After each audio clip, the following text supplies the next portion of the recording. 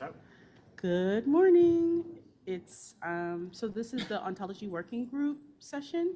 Uh, it's mostly going to be a conversation, so I'm just going to do a little bit review of what we've been doing for the past year, but mostly we want to hear from you and have a conversation more so than me presenting. I'm not good at it. All right. So the first part of the discussion will be I will give you a year in review.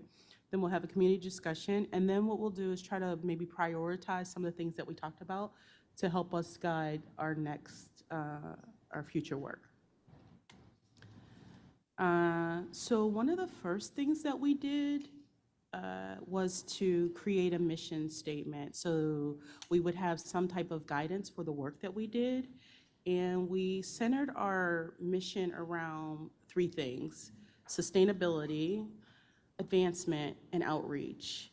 So for sustainability, we're mostly talking about things that make it easier for us to ingest, manipulate, and share ontologies with little effort so that it wasn't so hard for all the different I2B2 sites to use and share ontologies. For advancement, we're going to make some recommendations on how to do more advanced ontologies, interoperability with other networks, and try to improve the usefulness within the translational research environment. And then the last thing we're doing is a lot of outreach, trying to share what's out there already, and then um, make people aware of what's available and give people a platform for sharing their I2B2 ontologies. The next thing we did was we did a bit of sharing. So we shared resources in terms of documentation. Matfi had created some training materials, and other people had contributed to it.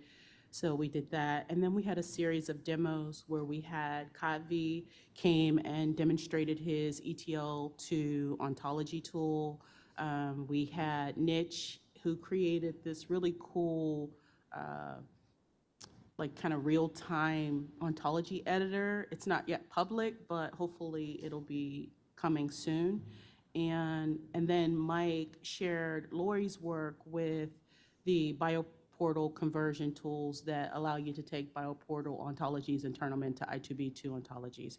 So the links are here. And for Mike's demo, we do have the recording of that, where he walked us through how you use those bioportal tools and make ontologies, I2B2s. The other thing we did was we spent some time, like in the vein of sustainability. We wanted to create a way where it was really easy for people to ingest ontologies. And so we did some requirements, and we came up with this concept of an I2B2 ontology store. We hope that the community will move towards this. It has a JSON format with a set of TSV tab-separated files that represent your ontology, and it'll allow you to post them to the cloud, and then people will be able to ingest them directly into their I2B2 as long as they have admin privileges.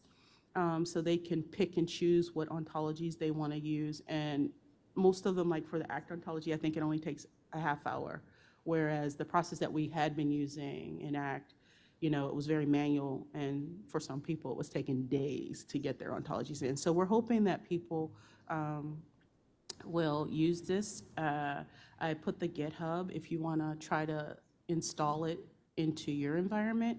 And hopefully in the future, it will be the way that I2B2 ontologies will move. So one of the other things we're going to do with this is actually try to populate it with some of the common bioportal ontologies.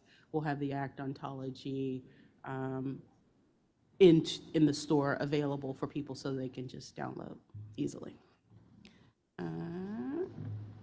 So that was pretty much my presentation. So the thing we've been doing lately is actually having some discussions, because we're trying to figure out how to share and experiences, challenges, tips and tricks with ontology metadata management. So that's one of the things we've been talking about in working group, but we did come up with this whole list of things that we can talk about. And I want you guys to talk. I do not want to talk. Uh, so that's why we changed the room configuration. So these are all our topics that you can pick from, or you can just introduce your own. So there it is. And he will give you a mic, and you could become, if you want to. Hi, I'm Ulrich from Göttingen, Germany. So I've got two questions from an international point of view. Because the first one is the DOSA Act is not really known in Germany, so in Europe. Right. So, and I think it's very useful. And the question would be how to communicate this, because it's an absolutely useful collection of classification standards. In the end, it's just for populating your tree on the left side to have all the right categories to map the ETL in.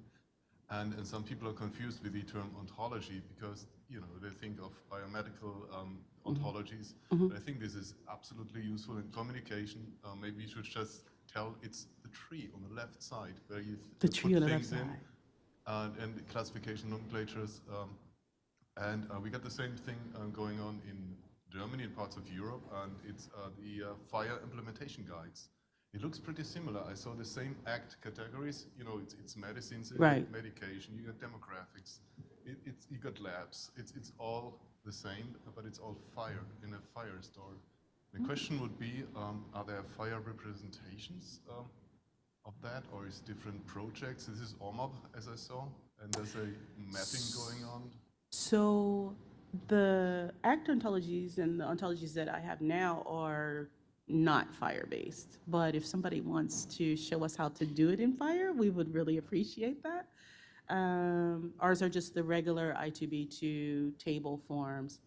And you mentioned calling them ontologies may be confusing for people. And I think in Shrine, they did try to make it a little bit more generic and calling it medical concepts. Ah, that's beautiful. Yeah, so when you look in the Shrine, even though they are ACT ontologies, they still are, it's labeled medical concepts. And so maybe that's more of a generic term, and I don't know, maybe we should adopt it more.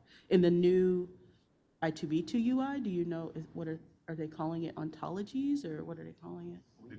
So Terms, just terms. Yeah, I think that's, and we call it more, terms is difficult as well. We talking about information model sometimes because, it encompasses different concepts and the relation between the concepts, right. And then follow, the classifications, the nomenclatures in there. That helped us a lot in the discussion. Right. So just a heads up, so we try to do this with the FIRE. And the second question, it's a more difficult one because ingesting data, we realized that sometimes it's not enough just to describe the concepts, but the data lineage. And we've been looking in some projects which metadata standards are there to describe where the data comes from, what it was the intended use. Billing data is much different than curated research data. And we're looking into that, that you could have some kind of quality term to tell this is billing data, so watch out, which is something right. is not billable, might be not in there, or this is curated research data, and this is the source. Right. I think originally we did have modifiers in our ontologies, but it did tend to slow the queries down, and I don't know that people actually use them. So you could have like a diagnosis code, but you could use a modifier for billing and first diagnosis and all those different things.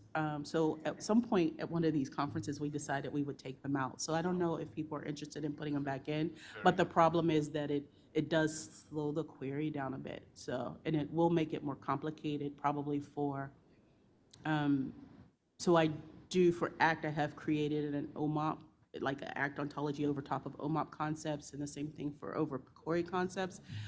It would probably complicate that a bit as well. So I don't know. Fair enough. Yeah. Actually, I just want to ask a follow-up question for you, Ulrich. Are you referring to, I think maybe I was picking up on something in your question about communicating to the user some maybe warnings or notes about data sort of quality or data lag or data completeness or data, I guess what I'd call data characterization within the UI? It's a more complicated question because not really about the ontologies and how to get the, the ontologies in the tree. It's some additional elements in the ontology describing where the data comes from. So tell me, so like Mark's saying, are you expecting that to be visible to the user or something for a developer? Because I will say, like, when I create my base ontologies, I create from UMLS. So I just have some scripts that I run from UMLS. I do put a lot of extra information in the is it comment, or there's some fields over to the right that I've like crammed a bunch of information in. So like if you look in the ACT ontologies and you look at, say, the medication ontology, it'll tell you what the, what level of medication is. Is it SCD, SCDF? So there's, and then I always do try to put over in that area, what is the source? Is it UMLS? Did I hand jam it? Just things like that. Yeah, so exactly. We thought about some minimum information about data lineage. So maybe 10 items to describe where it comes from, when it was imported. Yeah, and so the ones that I build from UMLS, I put the AUIs in the paths. So you can take those and link them to concepts in UMLS, to CUIs, and then go from there. So there is some little hidden nuggets in there. They're not advertised, but if you look at the files, you will see that stuff. Also, I just sort of got a note that I think you have to hold this microphone closer in order for it to pick up. So, one approach we've taken for some items where this fits well is we've used a folder at the top of the subtree, and we actually set its visual attributes to disabled. Is that right? And then we did this for rurality flags. So whether you live in a rural or a city environment, and there's a lot of different ways that can be encoded and determined. It's important for our end users to know which one we used. And so we actually put that as a disabled folder item right at the top. It solves some of those issues, not all, but for some use cases, that definitely helps, and it's, performance, so. Cool. Completely unrelated to this, but so we have the ACT ontology, which is great. It has like the ICD-9, this kind of It has all the standard ontologies. But then, as I demoed the bio-ontology, there's a ton of other ontologies here. Is there any thought about maybe getting like a subset of other ones that are not like the A list, but the B list? Because Mary, for example, in the cancer, she's looking for a cancer ontology. So Right. I worked with Mary a little bit, trying to figure out which ones. We kind of found one, but if there was like a B list and it said cancer, this one, that a lot of people use, then it would help Mary, because she'd be like, great, everyone's using that one. Instead of being like, maybe I'll use this one, and it turns out that one really, you don't really want to use. Because it's Doing it in Excel now. Right. So you're doing it in Excel, so I'm sure if Kavi was here, he'd be like, you need to use my tool to ETL this, what's that? we just got a few comments in the Q&A online, one of which is from Carvey. So. Oh, okay. I would say Kavi would want you to use his tool to create your ontology with his 3-column thing. Muller did use it as to create the newer SDOH ontology that we're going to have, but we haven't released it yet. But you might want to use that tool. And I will say, like, I'm calling these ACT ontologies because we did it, because ACT paid for it, right? So that's what you do. If somebody pays for it, you give them that branding. And, it used to be Heinz Stadium, but it's Acrisure today. So whoever pays for it, that's who gets the name. But I will say, you can use those ontologies not in ACT. The term ACT is actually in the table access table. So if you just change the name there, it won't say ACT ontology. Yeah, so yeah, it can be just anything. And that's what we want other people to donate ontologies that are in their domain area. That would be very helpful for networks and for other people. So yeah, if you guys have done some research on what's a good cancer ontology, we definitely would be interested in just consuming it and hopefully putting it in our ontology store so other people can download it. Yeah. maybe we could maybe figure out good ontologies that Yeah, should go into the storm. The storm is the feelings. yeah, So like the A is the act, which is defined by detail. And then if you want the secondary, you can go that. And if you want like some really rich one, then you do the right. order. Yeah, yeah, just, I thought we were gonna pick some of the really high use ones from BioPortal. We're gonna pick them from that and put them into the G-Store, if you yeah, want to. yeah. As soon as we get time, gosh, that's the only problem we have is time. So we will do it that way. To that point, as always, I'm thinking that it's not really about the ontology, it's about the data that's available. Right, I mean, I don't care when they load it into BioPortal, there's a bunch of stuff there, most of it, nobody collects in the EMR, there's no data. Right. The ontology might be fantastic. Right. You know, like human phenotype ontology. Right. Great. Buzzword compliance, 100%. Data availability, Well, so for that one, you're right, like, those concepts would be considered derived facts, which is another thing we've been talking about, like if people wanna go ahead and compute these facts or have right. those If you concepts. can derive it from, but now we're talking NLP, context is Right, but they do have a small subset, which I was thinking of putting in, of the LOINC to HPO one, so those will be, terms that are already in our databases, Right, and so we as can long do as it, but it it's won't be the dictated by full data. set. So it's for cancer, at least in the States, probably Canada, NASA Cancer Registry is a very reasonable standard to rely on, right? Everybody's collecting it, you have to report it to public health, and it's standardized. I mean, they're yanking the standard around every couple of years, especially lately, but at least it's standardized. That kind of an ontology would be really good to So you're have like in a lot public of domain. low-hanging fruit, where it's not gonna take a lot for us to ETL it into our I2B2s. Yes. And then it'll, yeah, and so that's what some of these are that we're planning to do for the startup of Act. Most of them are ones that are using concepts that are already in our database, so we'll have a fee code one, we can put in a tranSMART comorbidity and an Alex Hauser, because those depend on codes that are already existing within our systems, but it'll give you another perspective of the data. So that's kind of like where we're going with the Act ontologies next. Go ahead. So, as Marty's comment, I think that's a great point, right? It's about data. One thing that we find the problem out is that able or granularity. So, if you make it too granular, make it very difficult for every study to come from the same mapping. But if you make it too general, that maybe look at challenge to map it, but it may not be very useful for the investigators.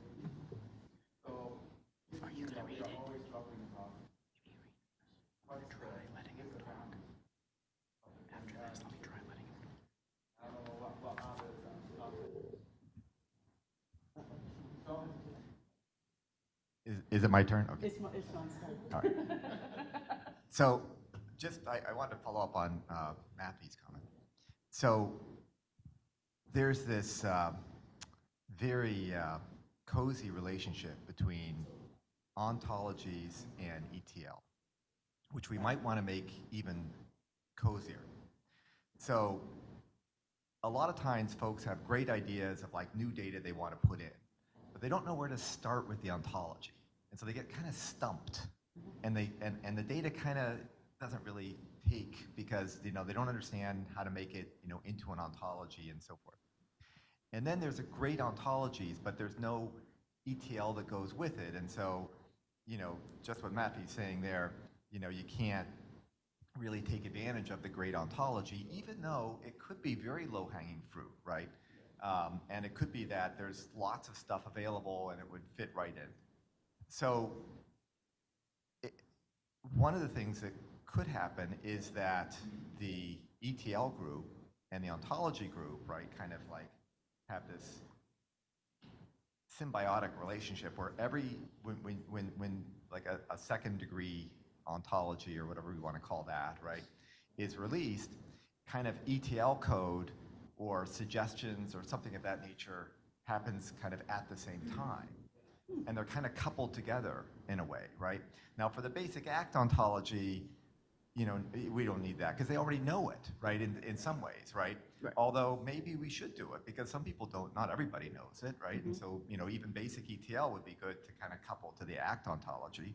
But then for some of the newer ones, it's kind of like becomes more obvious that, don't start thinking about an ETL process unless you've like figured out the ontology, or don't, you know what I mean? So that would really promote,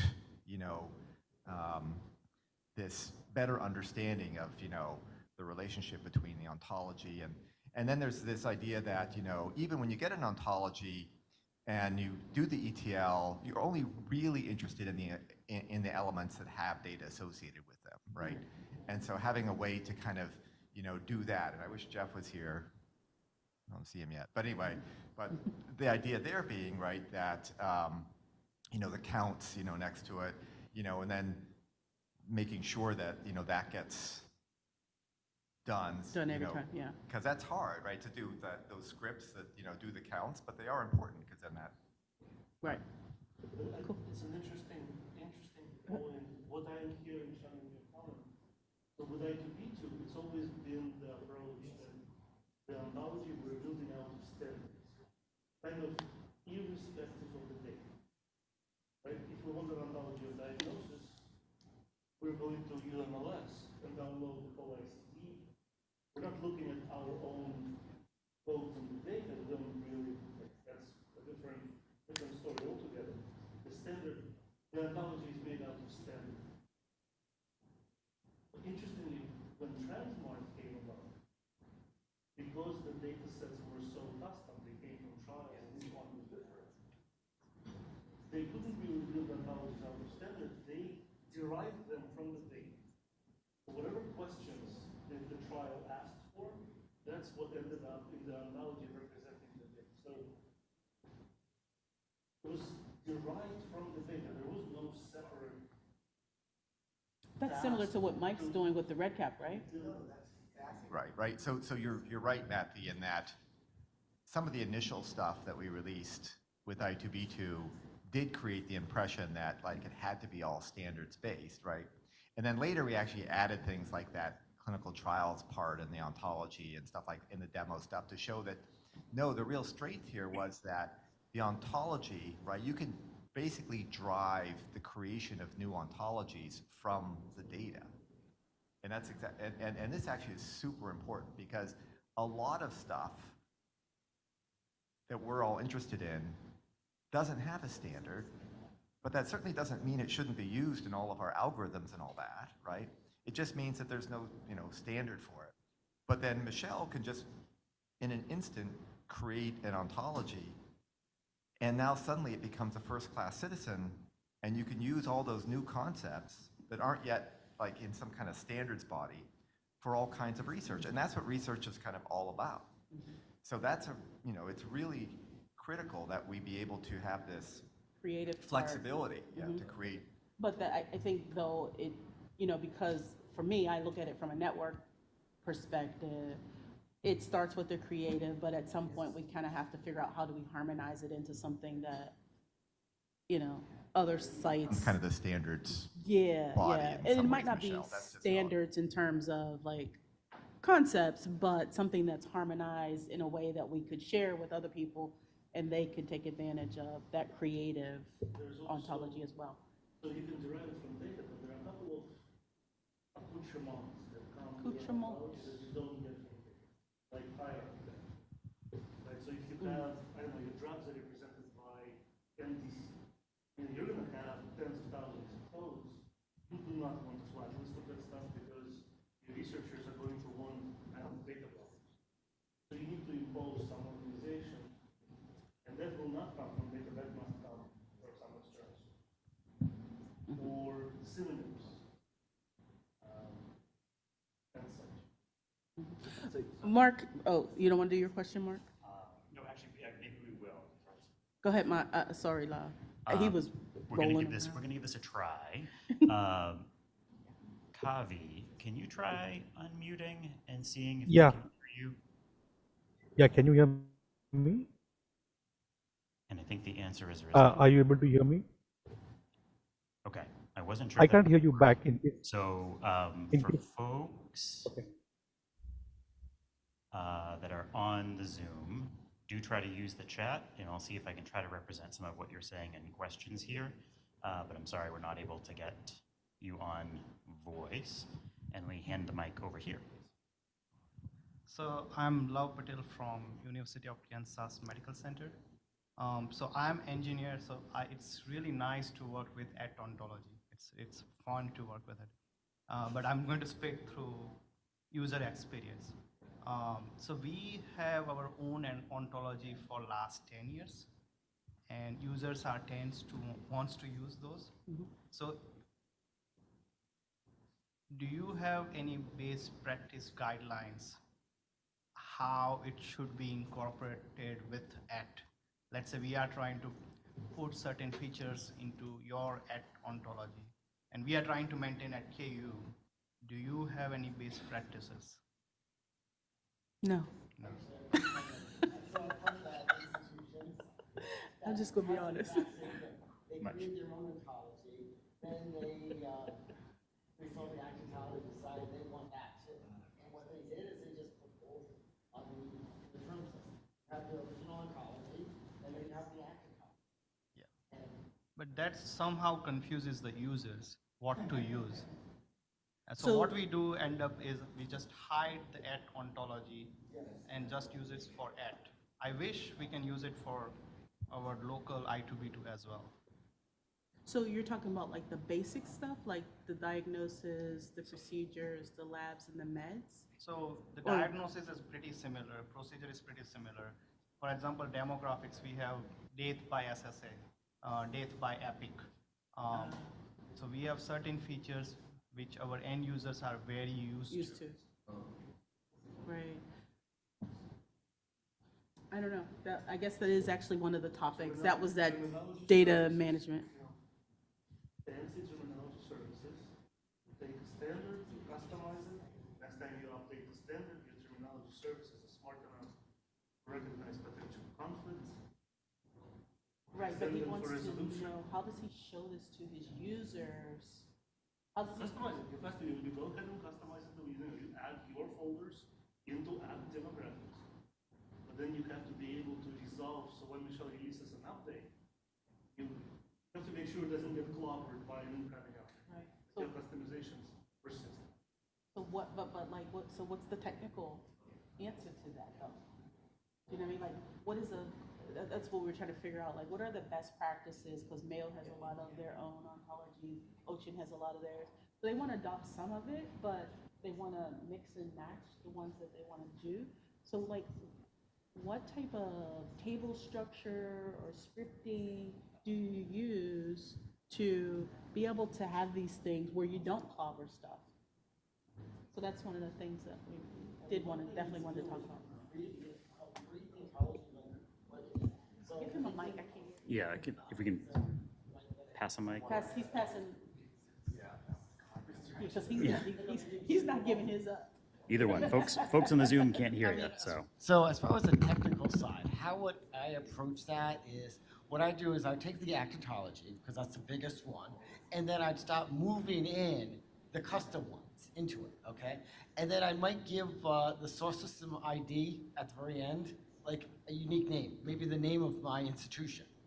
And then what I'll do is I'll then export as insert statements anyone that has my source system ID as MGB, Mass General Grant.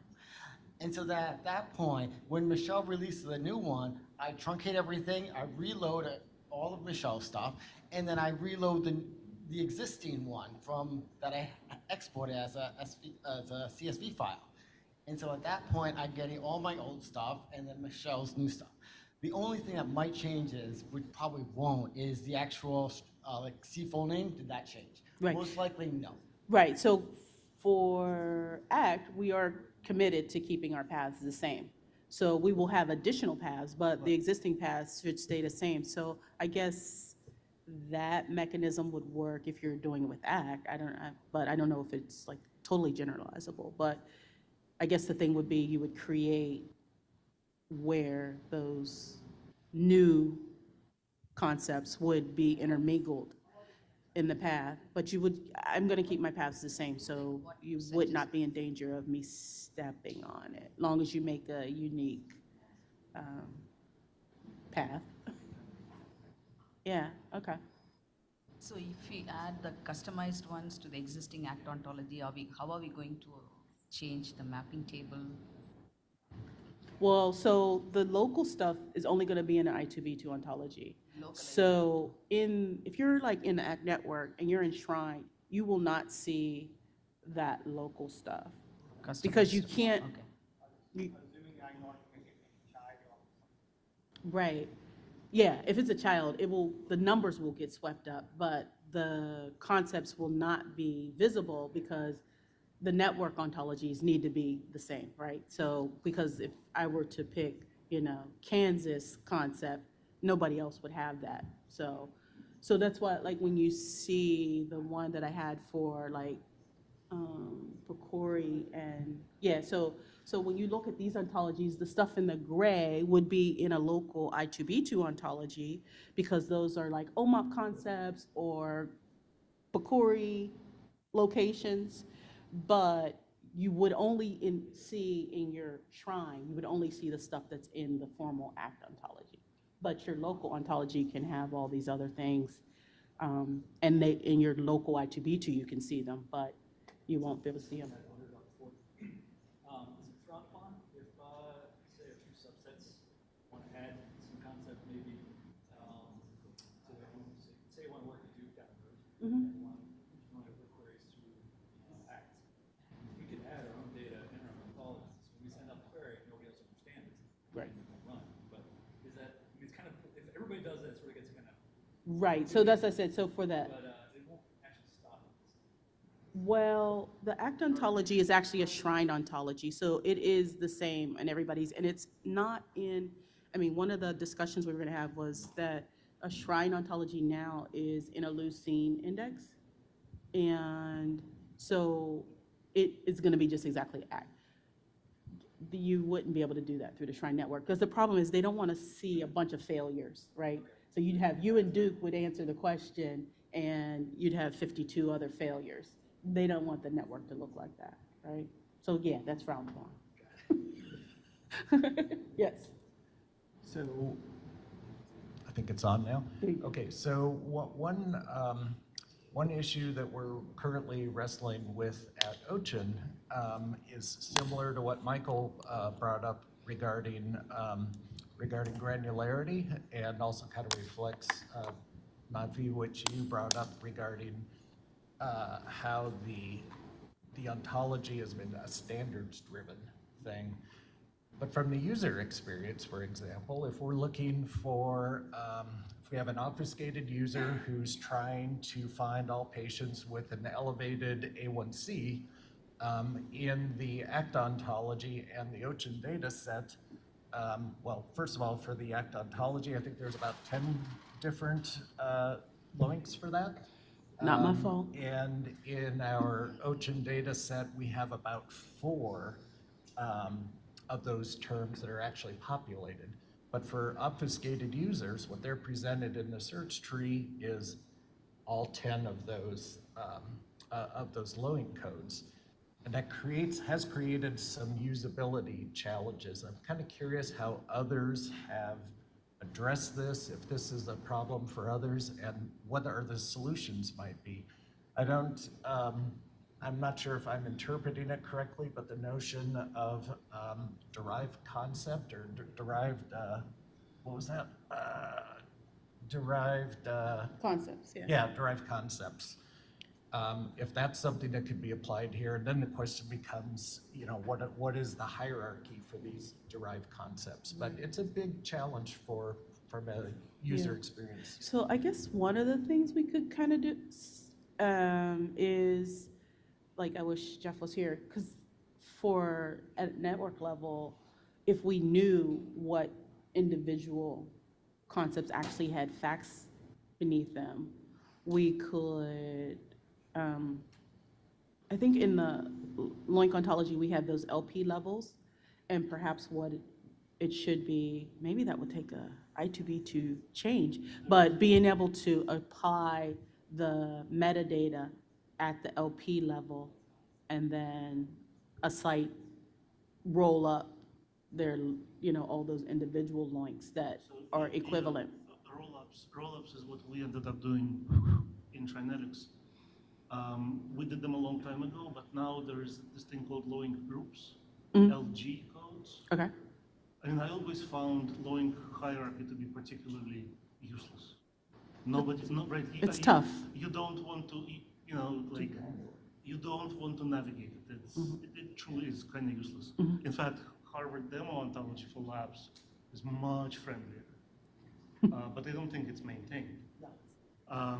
So lowing groups, there's this, so for example, lowing will have a code potassium in serum or plasma.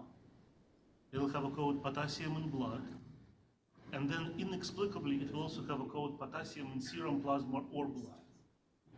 And when you see those three, your hair stands up on end and you're like, I don't want my users to deal with that. You roll them up into one. And as soon as you do that, a laboratory pathology informaticist pops up out of nowhere and says, do you know that if you measure it in blood, it's like 3% different? Right. Well, and the other thing is I think with each of those links, they do tend to have default units of measure, which may be different underneath a given folder. So it's a much bigger project. To roll them up, they have to be comparable. Lowing groups puts them together algorithmically by the similarities in one or more of the 7 axes of the standard. We have to pick the ones that work for I2B2, right? The measurement must be the same. And then those groups can be used, and they will certainly improve usability. You just have to figure out how to present them to the user. Right. So I think we have opportunities with the smaller lab, the most frequently used labs, to maybe tackle it from that point of view.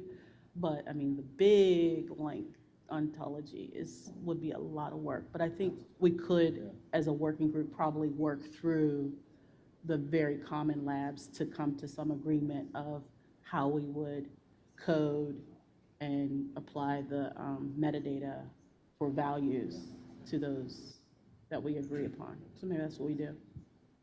Michelle? Yes, sir. I think one thing you mentioned there was having the equivalent of the total num. Yeah. They don't have that in Shrine, but I guess they could pull the total nums at all the sites. You'd have to add that Yeah, to so we do have, just to in the here, but we API. do have a project where we're trying to get everyone to start running their total nums so that we can figure out how to harmonize concepts that people have values, right? Some links, everybody uses the same thing. Some other ones, you'd get this big range, but at least we'd be able to see what is the overlap. Jeff, I think in the next session is going to present some of that information to show, because he did start it. I think about 11 sites started with that process of we sent all our total nums to Jeff, and he's, showing what the overlap is, showing what our usage, because I mean, there's a million concepts in there. Most queries are doing the exact same thing every time, right? Right. Right, so that's kind of one of the things that we're hoping to do. I would like to chime in this. This is exactly what we did for our fire implementation guide on labs.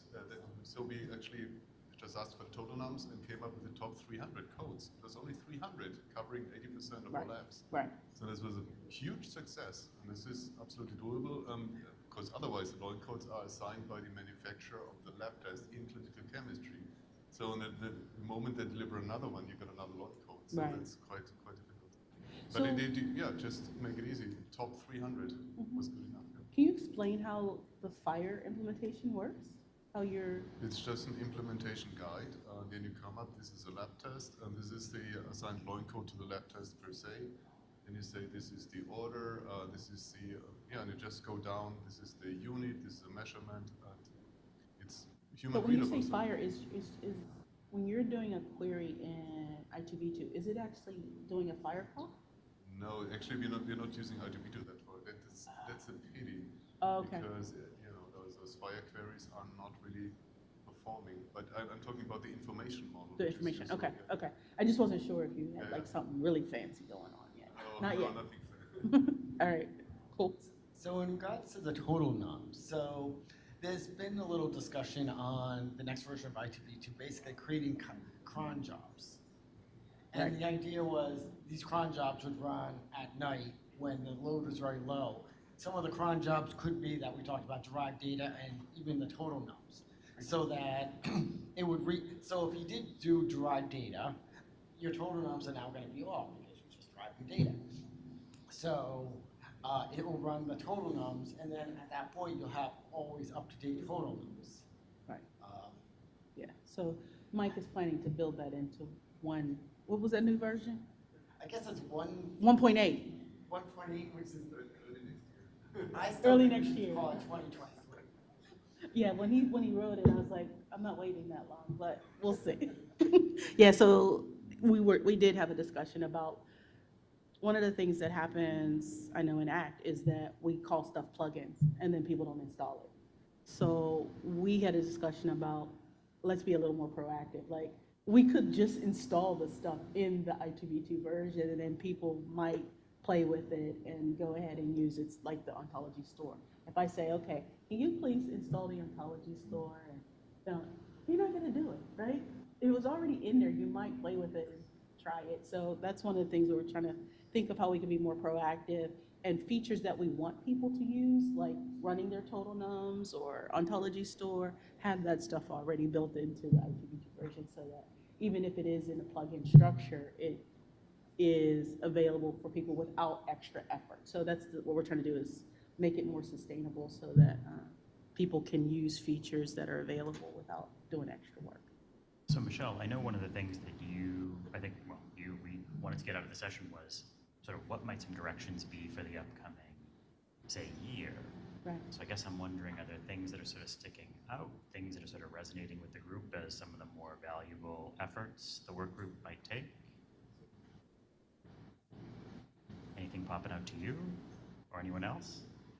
I mean, I can add, so. Mark Abajian, USC. Thank you, sir, for enforcing the mic. Go ahead. So we're looking at getting genomic data into ITB2. Of course, then once you get it in there, you're going to have to query it. So, I mean, I'd like to work with you, Michelle, on figuring out a good ontology for genomics. Yeah. I know the biobank has one, but it's very simple. It's like 5 or 6 terms. But is that what we need? Maybe that's all we need, but if there's something more elaborate that's useful, then, because this is an area that I have very little knowledge on. Okay, we will have that on the list. Sign him up. The other thing, I think with the genetic data though, is what type of representation do we have on the back end for it? Are they just lists of genes, or is it something a little bit more flexible? I think which might be in Victor or Hussein's bundle. Yeah, they've done some stuff with that. Yeah. I've learned from them how to load up like 50,000 genomes. Right. But yeah, it's that's actually something we'll talk about next hour. Next one, yeah, but that's the thing. So the gene thing, I think we have to be cognizant of. It's so much data. How are we representing it? And again, for the ontology, like, you know, I have one little one back at Pitt where I just put an alphabetic list, A through Z, and then if your gene is an A starting gene, you pick it like that. But you can also do, like, I think in the bundles, they use the metadata more so, where you can kind of type in what the gene name is, and then it does it that way. Yeah, we did it in a very basic, as a gene. There's a folder called variants, and inside are individual mutations, like V600E for whatever, KRAS, BRAF, I don't remember. And then the only other other element we support is location of the biopsy. You know, was it taken from a tumor in the lung or the thyroid? That's it? And your users are okay with that representation? They're almost okay with it. Now that 10th generation sequencing is doing more and more structural variants, happy number variation, fusions, translocations, blah, blah, blah, inversions, they want more of that. But for basic stuff, you know, like SNPs. Mm-hmm. Go ahead. I just wanted to edit, so maybe you could get some inspiration in DHSL coming in, because there's a genomic reporting thing standardized. So you don't have to take it, but they take the analysis structure. It's great because it tells you all about interpretation. So gene names, it's all standardized. You can all reuse it. You just have to take it. Look at the information model and the tree and just pick it up. You send us a link? Okay. Thank you. Mark, do you want to go ahead? Hi, good morning. Good morning. Excuse me, good morning. Can you hear me? Okay, so Michelle, thank you very much for putting this together. My name is Mark Abajian, late of University of Southern California. I've just retired from there, but I was working as a sysadmin for ITB2 Enshrine for the past 4 years. One thing I'd like to share there's two things I'd like to share with the group. Number one, for those of you who are on Zoom, thank you for joining our sessions today and yesterday. I just want to let you know that you missed an absolutely delightful group dinner yesterday at the Yard House here in Boston. So just one reminder of another reason to join us in person. Michelle, I wanted to mention to you and to the group here that I'd like to announce something. It's a new product from University of Southern California. It's our social and environmental determinants of health ontology and a toolkit for gathering the data. And so you know that, for example, in ICD-10, there are codes in there for marking a patient's exposure to a certain disease, or they've had smoking, they live in a smoking household or something like that. But we could not find anything that was a standard for exposures in the outside world. For example, there's lots of information from the American Community Survey, ACS, or from the USDA or other places. And what we've done is we've put together a toolkit for gathering this information and this is divided by census tracts all over the United States, as far as I know. We've been collecting information specifically for Southern California, but I believe it exists in government databases for all over the United States. And in the toolkit, we're able to take patient addresses from our EMR. We take the addresses and unidentified, de-identified patients, send those addresses to a geolocator mapper, and then match those up with census tracts. Bring in the data from the different census tracts, from the ACS survey, for example, American Community Survey, and match those values up, and there's different things, for example, vulnerability index, percentage of unemployed people in the neighborhood, that type of thing. We have 38 different items that we collect data for. Match those data up with the patient's addresses, and then add those into our I2B2 database so that our researchers can look for social and environmental determinants of health that are associated with the localities where our patients live. Okay. And we're working to do this historically also, not only for the latest ACS data, but for older ACS data, because patients do move around and you have historical addresses for them. So I want to invite you to investigate a project that we have called our GIS Toolkit, or SUNDAE. I forget what this SUNDAE stands for. It's SENDAE. It's on GitHub. I don't know the exact address, but if you'd like to reach out to me, I'll be happy to connect you with the people at USC who are responsible for this. We're doing beta testing right now, and so I think that it's something that could be useful for other institutions where researchers want to be able to get social and environmental determinants of health for their patient base. Cool. Thank you very much for letting me share that. And we'll put it on our our little resource list too. Thank you. Mm-hmm. So we're coming up on the end of the hour. I guess this would probably be a good time to invite folks to bring this energy to one of our working group sessions too. Yeah. So just a reminder of when that is. So our working group, so here's the people who drop in and out on occasion. And this is all our information. We meet the third Thursday of every month on Zoom. And it's a good group. We have a lot of good discussions. And I think we're being somewhat productive. So we invite all of you to join us and bring your ideas. And if you got tools you want to share, we love people to demo their stuff. Yeah, that's it. But yeah, I mean, it's exciting. I think some of this conversation will probably end up informing maybe some of what we work on For in sure. the upcoming year. Yeah, yeah. I mean, and we definitely want to get this metadata management kind of documentation, best practices, challenges. That's what we really want to get that together. Go ahead. I have one question.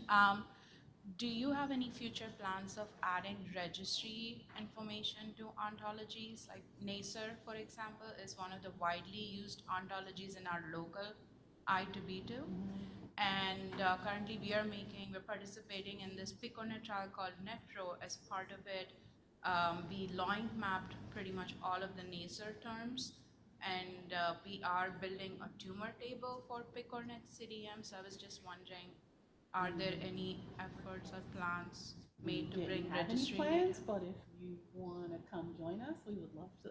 We'll help and help distribute and help build it. Sure. So I have follow-up questions. So in PicoNet CDM world, that is called OpsGen table. Right. So where you can park everything else. So do you have plan to create like guidelines, or if 3 sites want to participate on that with specific ontology, just park all the ontologies here? Park you mean park all the facts? All the new ontologies. For example, if let's say Harvard and Kansas wants to do work on NASER, and the guidelines will be just parking OpsGen ontology or something like that. Oh, okay. I don't know. So it's like it's network inside a network. Yeah, I don't know. Anybody have thoughts? Maybe something to discuss. Yeah. Why don't you come and we can come to one of our things? That's kind of what we did on the PicoNet side as Mhm. well. Did you build a I2B2 ontology for that? No. But we park everything else in OpsGen. Right, and that's why, like, when you see on that ontology, so I find OpsGen to be a very awkward table as far as, because you don't know what's going to be in there. It could have, it basically accepts all vocabs, right? You could put CPTs, LOINCs, ICDs, which makes the data less findable in my perspective. So, and it's probably one of the things that will kind of, when you see that Act over PCORI ontology that I built, I have to, because the way that PCORI is built, allowing all these different vocabs in a bunch of different tables. So when I'm going to search for an ICD, I'm going to search OpsGen. I'm going to search the, what's the one that begins with a C in the diagnosis table? What's the one that begins with a C? Conditions. Right, so I have to search all 3 to find that ICD, which, it makes stuff less findable and it makes the query run a lot slower because now I got to go here, here, and here and looking for it. That's the beauty of I2B2, right? You really don't have to do that. It's all in the same place. You go one place, it's indexed. But, so that's what I'm saying, like OpsGen is like garbage can? Could I call it that? It's basically like a fact garbage can. Like everything you don't know where it should go, you throw it in there. I think OMOP has the same concept in their observation table. You'll know where stuff goes, throw it in observation. So for me, that's why I like I2B2, because everything's in the same garbage can. I don't know. Come to work group and maybe we'll work through that and see if there's something we could do. But again, I would probably end up searching all of those tables just in case everybody's not following the regulations, because everybody doesn't follow regulations. I work in N3C, and I will tell you, nobody's following the regulations, so it's an interesting problem. Well, some even follow it even worse. So that's it. All right. All right, so can we have a round of applause for Michelle?